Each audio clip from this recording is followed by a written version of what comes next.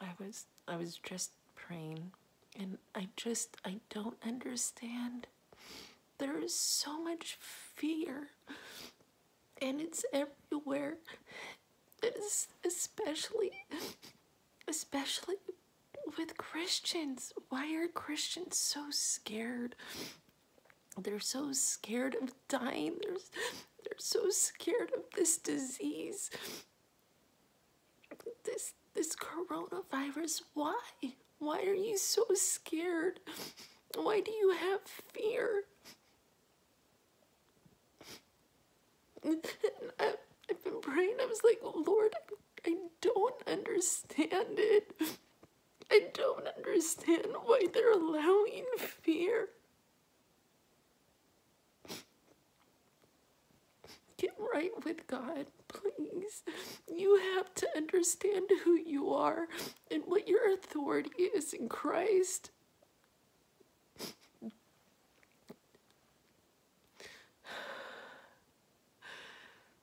Don't be scared. And if you don't know who you are in Christ, if you don't know who you are and what you're able to do and what you're supposed to be here for, open up your Bible. Start falling in love with Him. This isn't a game, man. This is real. And it's really sad that so many Christians are belittling other Christians for their faith and telling them that they should be locked up, and some of them have even wanted them dead. Are you serious? Who are you? Why would you say that? And I know why. And it's not you, because you don't know. You don't know. You don't know what you're saying, and you don't know what, like, the spirits that are around you. Cast them out. Ask God. Solely focus on God.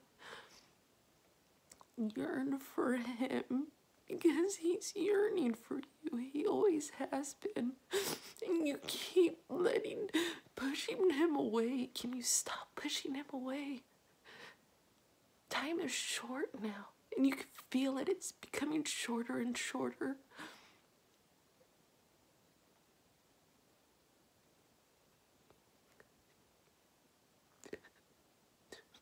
Lord,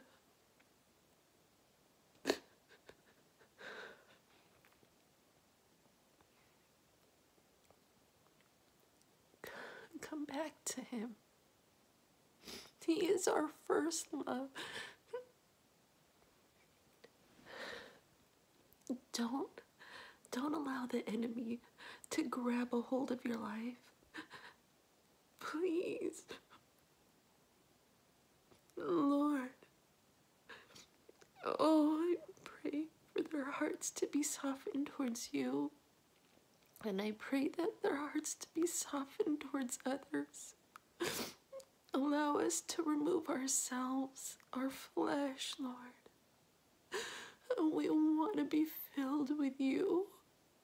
Lord, we want to be filled with you.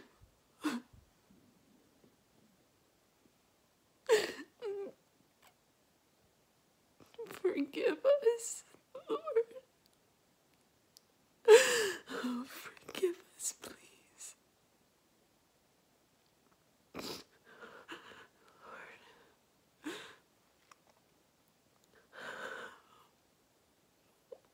Oh, we want to love you the way that you want to be loved, Lord.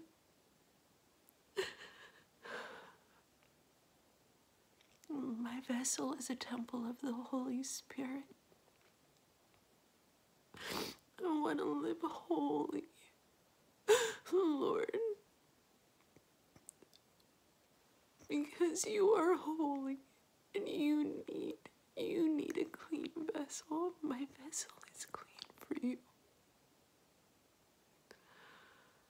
Oh, I love you.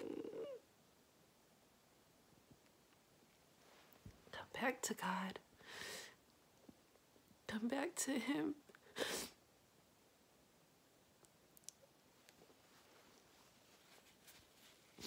There are things that we're all supposed to be doing. Fighting with one another isn't one of them. We're supposed to be unified. We're supposed to be a body.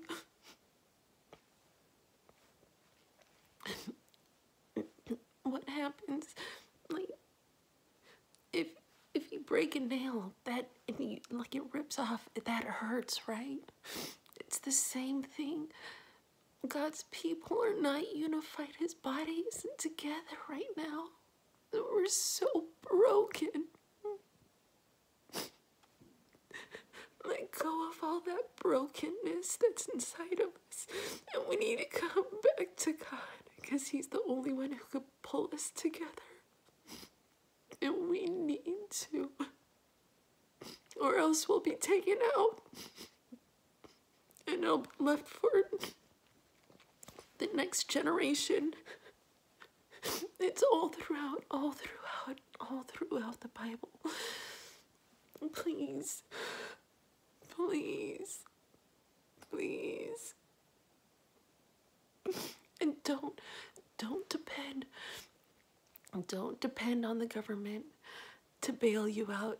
There's not going to be anything there. Please. The government is not your daddy. It's time to get off of the government. And this includes...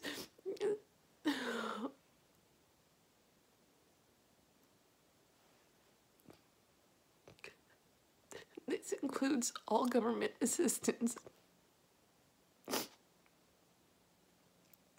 Assistance in everything. Especially we as God's people, we can't be living off the government, because our full trust isn't in him when we're depending on the government. It has been there and when we needed it. But right now, God's telling us, no, the government is not our daddy. He is our Father. We need to focus and solely trust in him, not anything else.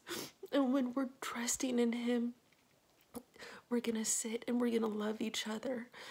And we need to support each other. That's how we're gonna survive. It's not from anybody else. So all of this hate that's going on, please stop. It's not worth it. It really isn't. Because the people that you think are trying to hurt you, they're really not. They're probably just acting out of fear. Please. Come back to Christ. Please come back to him.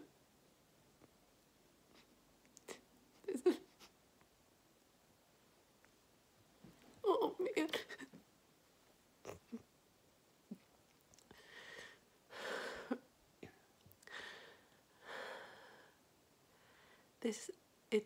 It's time. And start preparing those ideas that God has put inside of your head to start your own business. Follow that. He's telling you that for a reason. It's not just, oh, maybe I'll do this later. No, he wants you to get started on it now. We have time right now. Do it right now before the time's out. Please. Oh, just know I love you all, please.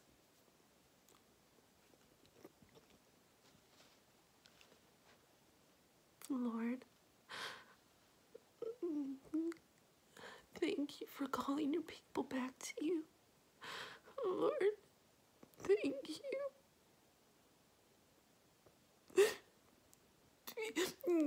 You are the healer, and you are the provider, Lord.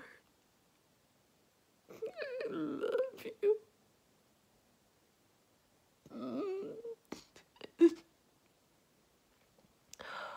Lord, bless the people. Lord, bless the people that are watching.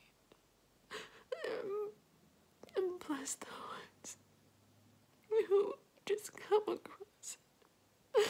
Lord, even the ones that don't watch, bless them, Lord, because I know that if someone will plant and some will water and some will harvest, Lord. But whatever we do, Lord, it's always going to glorify you. It's always going to glorify you. Oh, Lord, I love you.